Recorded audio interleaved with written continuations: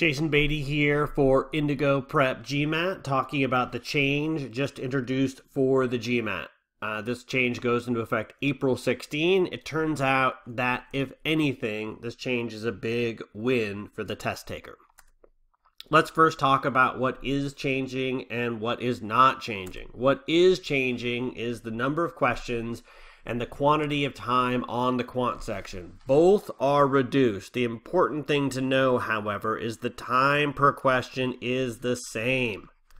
Same thing on the verbal section. Reduction in the number of questions, reduction in the quantity of time, but the same time per question. No change to IR, no change to the AWA, and an interesting change, but a very small change to the other portions of the GMAT. So, important not to worry about this because it's not a big deal. All right, this goes into effect in April 16, 2018, and there are some provisions to allow you to change your test date before that date. Go to MBA.com to fully investigate.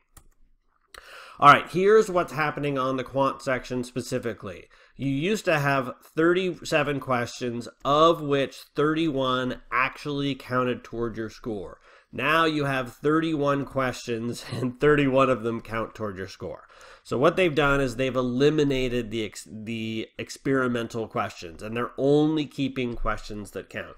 This is great because you don't have to guess if something is an experimental or non-experimental, and you don't have to worry that you're putting in work into something that doesn't matter. You used to have 75 minutes, that's been reduced to 62, but importantly, the time per question is approximately the same. It might be a second and a half difference, but it's not a relevant change. The scoring algorithm is exactly the same. So the benefit here, I believe, is that there's less test-taking fatigue.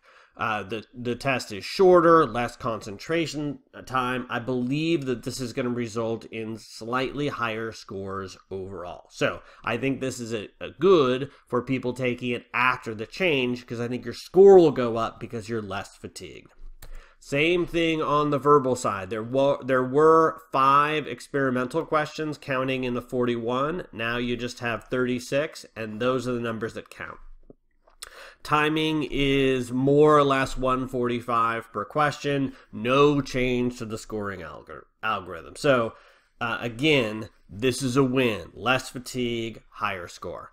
No change to integrated reasoning. No change to the AWA. One of the wins is the tutorial prior to the test is now available online. So you can go to mba.com/tutorial, and I strongly recommend that you do in order to watch the tutorial so you're more prepared on test day. No change to the breaks, no change to score preview time. So in summary, the only change is that they have gotten rid of the experimental questions and made the 2 big sections shorter. This is going to result in less fatigue, which I think will generally result in higher scores. Any questions? Here's how you can reach out to me. Thank you so much for watching this video, and best of luck on the GMAT.